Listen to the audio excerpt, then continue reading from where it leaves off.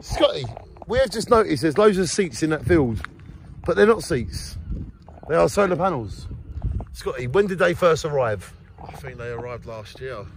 So these solar panels have been here a year? Yeah. So Jaywick's leading the front on regeneration. We've got all them wind turbines in the distance, and we've got solar panels. So would you say Jaywick is leading the way in regeneration? Leading the way in new technology to fight to combat global warming. So why can't the rest of the world, where all the money is, why can't they People like regenerate like we are? I don't know, that's what makes me quite ashamed about it. You know? Alex, is there much regeneration in Italy? Is there much wind turbines and solar panels? Not at all.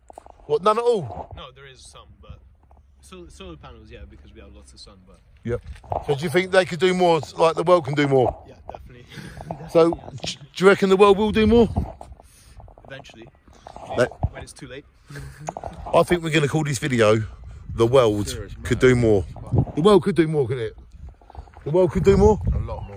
So there you have it. Me, Alex and Scotty are telling you from Jaywick, December the 16th, 2019, the world could, should, would, will, has got to do more. The world could do more. A lot more. We don't end up Jaywick getting flooded by coastal erosions due to climate change. And it ain't just so, there's many countries that are right on the edges, isn't there? Yeah.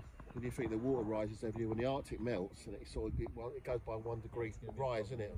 Yeah, and the icebergs and Look at all that regeneration Jaywick's doing. We're leading the front. All them solar panels, look at that, superb. This reminds me of Little Six, and there's a little festival going about. It's like Little Six.